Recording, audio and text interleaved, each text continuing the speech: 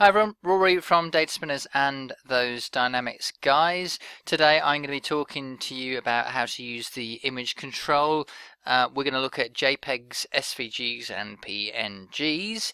I think first, before I kind of get into loads of detail, I'll just sort of make a distinction between JPEGs, SVGs and PNGs.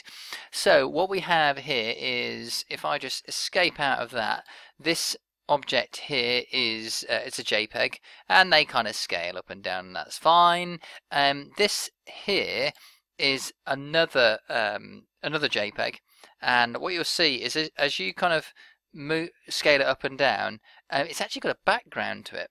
Now this, what we're looking at here, is a PNG and it has no background at all. So what you'll see is as you move it up and down, the only thing that it covers is itself, if that makes sense.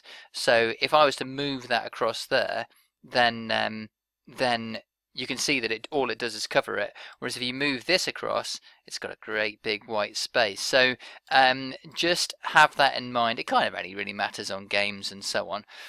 And then finally, what I wanted to talk to you about was a scalable, SVG, which means scalable vector graphic. And what that means is that it doesn't matter what size you take this thing to, the dimensions will be always absolutely, pin sharp. It doesn't matter what size it goes to. And what you'll find is even with PNGs, you can get, if it's not been sort of saved at the right size and so on, you might get sort of kind of blurry edges and so on. So so how does that apply to PowerApps? Well, it's just really to say there are three types of images, and you can take your pick as to which ones you use. So what we're going to do here is we will go on to the media, and I'm going to go and get myself some images. So I'm going to browse, I'm going to jump onto my little gallery, see if I can actually find some things. I know that I'm going to go look. I'm going to filter on the sort of types as well, and hopefully I'll actually find something. Bear with. So I've got two images here. I've got a JPEG and this is actually an SVG. It's just kind of coming through a bit strange looking. So I'm just going to open those. You can see that's come through okay, and now I'm going to go and have a little hunt for a decent image. So I'm going to be products. Now I'll go on to Mini Dreams, and this is my bits and pieces for. So little phone call in the middle there, but will be okay. So what I wanted to do is pick out a PNG. So I'm going to pick up this image that I created, and I'll just press the go button on that. It's not, to be fair, it's not that clear that they're PNGs, so I'm not sure if there's a way of knowing that, but anyway, I know they are.